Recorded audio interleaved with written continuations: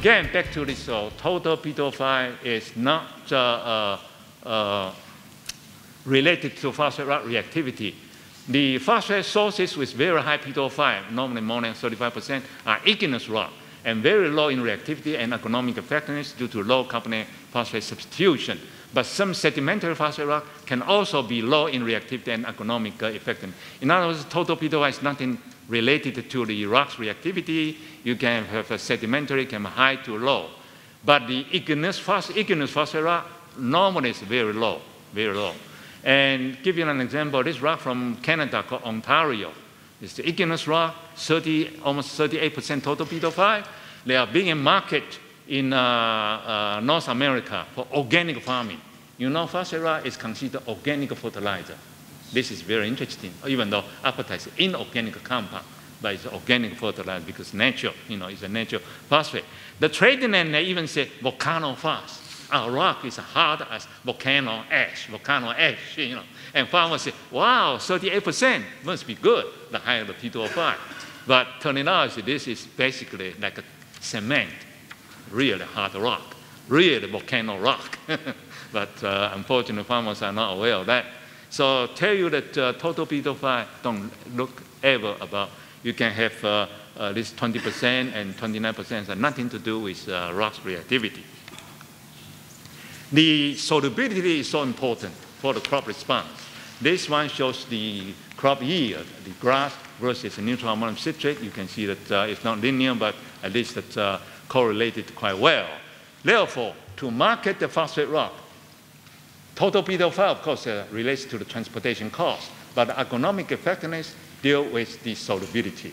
And the solubility is so important that you have to label the solubility, and therefore solubility measurement is very important. And total P2O5, all the labs should come out the same because total digestion. But the solubility is rather difficult. There are three methods. Neutral ammonium citrate in the United States, this is 65 AOAC method. 2% citric acid at the room temperature, and also 1 gram per 100 ml. Normally in Asia, Australia, New Zealand, Latin America, 2% formic acid is normally in EU. Now, this one I want to mention is at IFDC, all the phosphate rock sample must be finely ground to be standardized to 0.15 millimeter or minus 100 mesh for solubility measurement in order to compare different sources of phosphate rock, because the texture, the particle size of phosphate rock can affect your solubility measurement. I'll give you one example here. Effect of particle size on solubility and economic effectiveness. Here you have a GAFSA, highly reactive, unground as received, commercial grade. If you measure the neutral ammonium citrate of this product, kind of low because it's an unground coarse texture, 4.0. You GAFSA finely grounded, you got 6.8 particle size. Jordan, this is all commercial grade. I don't know the new Jordan now still finely ground or not, but this is over 20 years ago. The neutral ammonium is 5.7, which is higher than 4.0 here for the unground GAFSA rock. But if you look at the crop response, this is for upland rice, this is for brachialar grass, you can see that the unground GAFSA, as good as Jordan, basically the three about the same. But if you look at the brachialar grass, actually Jordan rock performed poorer than unground GAFSA rock. And unground GAFSA rock performed as good as finely ground GAFSA rock, also for the upland rice. So basically, if you look at it, this solubility 5.7, you would expect a higher crop yield. But 5.7 versus 4.0, they produce the same for upland rice and even better for the highly reactive unground GAFSA rock. That's because the grinding of highly reactive rock does not affect the economic effectiveness. This example was done in Indonesia with the maize. Compare the TSP, ground North Carolina rock, and unground North Carolina rock back to the pH 5.2, back to 1988. And you can see that ground and unground of highly reactive North Carolina rock and TSP, they are all performed more or less the same, even though the yield is kind of low, but they are the same. So for the highly reactive phosphate rock, you don't have to finely ground. But the solubility is much more sensitive will be sensitive to the particle size of phosphate rock. Now, another thing I want to mention, because very important for Malaysia, is some factors affecting the PR solubility measurement. One is the type of shaking. Everybody uses the AOAC method, 1 gram per 100 ml. But you know that the types of shaking apparatus can affect your solubility. How many types of apparatus? ITC uses the horizontal shaker.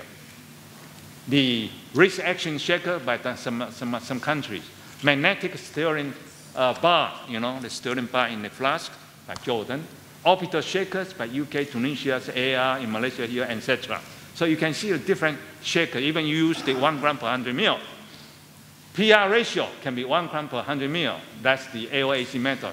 But you have 2.5 and 200 ml. That's AAR. It's also ratio is 1 to 100.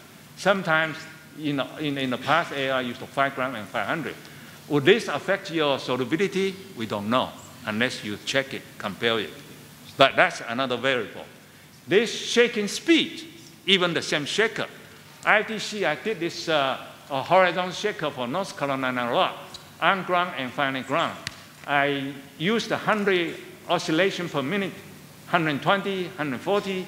If you see the unground, it increased 3.1 to 8.7 in the 2% citric acid. But for the finely ground, little change. So even the same type of shaker, but different shaking speed, can affect your solubility. That's my point. And in Malaysia, I found it that we, at comparison, say this, you have a different particle size. This is provided by Mr. Gokachu just this year, showing Christmas Island, the particle size in this range. And if you look at Egypt and then Biova, look at the final fraction, is about 55 here. It's a majority, major bulk of the particle size in this range, very little. And then for Egypt and Egypt, you got low amount of in the coarse texture, the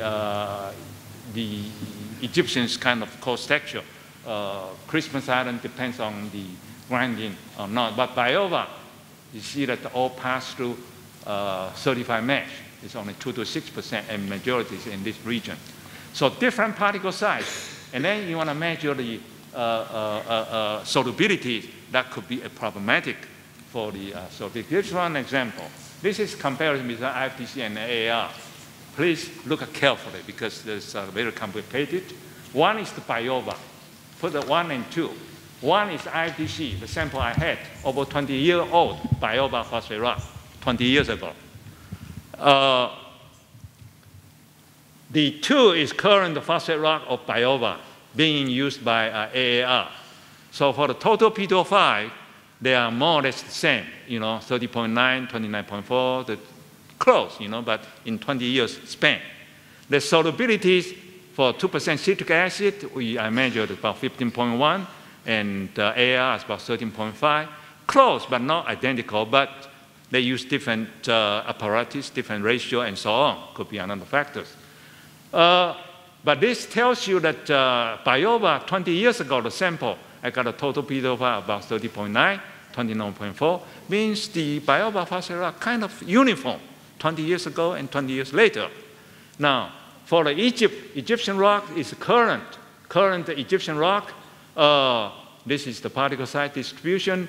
I measured the total P2O5, 29.3. AAR used the Egyptian rock in Malaysia here, 25, about 26%. That's a gap of 3 to 4%. It tells you the quality of Egyptian rock may differ.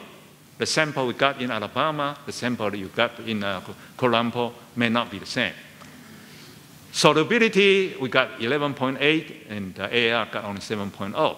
That, in part, of course, is different procedures used, but it could well be the different Egyptian phosphate rock sample in Malaysia and in Alabama. So that tells you the phosphate rock solubility measurement is very complicated and needs to be, this is one I recommend that for Malaysia researchers and government officials to standardize the solubility measurement of phosphate rock in Malaysia. This is my recommendations. Number one is the standardized finely ground phosphate rock. Finely ground all the phosphate rock down to 100 mesh. So from all the commercial grade phosphate rock, even unground, coarse texture, finely ground, like FDC. So you standardize the finely ground particle size for comparison. And also, if you use the finely ground, you weigh 1 gram. This one is 1 gram per 100 ml. It's easy to weigh 1 gram of finely ground sample. If the coarse texture, you want to get 1 gram, you may get 1 gram of calcite or quartz or some other things, and you got to mess up the result. But finely ground, you can get even just 1 gram and 100 ml. Standardize the ratio instead of 2.5, 250, 5 gram, 500, and so on.